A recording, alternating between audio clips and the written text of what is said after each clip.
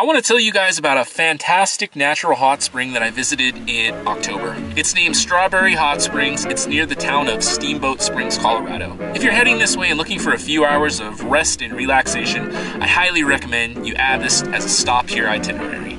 Hop into these 102-degree natural hot springs on top of an 8,000-foot mountain and relax your body.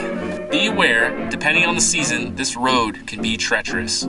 If the road is too wet or snowy for your two-wheel drive vehicle, you can make a reservation with a shuttle van to get you up to the springs for about $35 per person, with the hot springs included in that. Check out their website, strawberryhotsprings.com, for pricing information through Sweet Pea Tours or Hot Springs Shuttle. The road up is interesting. It's unpaved, it's steep. In the winter, you would definitely have to use a four-wheel drive. Parking is limited during the busy season, so you may have to wait for the attendant to show you where to park. Sometimes parked cars will be parked on the side of the steep road that leads up to the hot springs. You can tell the owners take great care of this place. There's a series of pools that range in temperatures. The first couple pools are the hottest, and then as you go down through the pools, they cool down a little bit. It's a good idea to begin in the coolest pool and then work your way back up to the hotter ones. I was happy to see they make use of renewable energies here with these polycrystalline solar panels. But there is no cell phone reception here, at least with my provider, T-Mobile and Verizon. And this payphone doesn't seem to work either. So get ready to unplug from society for a few hours and just enjoy it. Of course, you're going to want to bring a bathing suit. If it's after dark, well,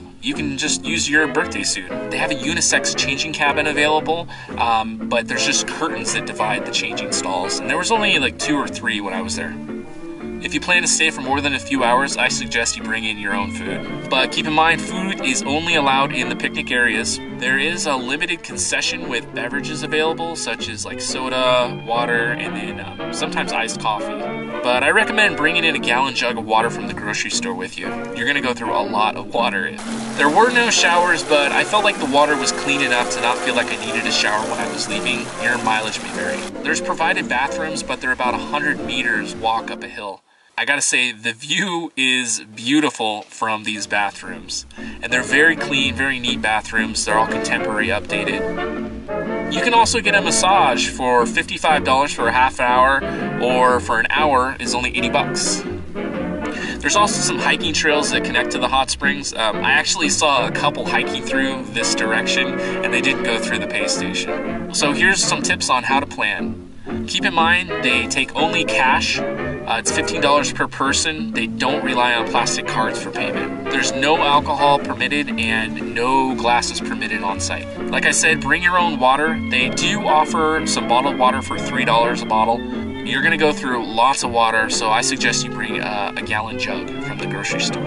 I also recommend showing up in the early morning to avoid the crowds. Don't forget to bring your own towel, but you can rent a towel for $2. I would also recommend bringing water sandals. The rocks can be slippery and the sand and pebbles are not soft. Also, this is a big one. If you're gonna be staying there late, bring a flashlight or a headlamp. There are no lights provided in this place, so it can get really dark at night, especially when you're walking up those stairs.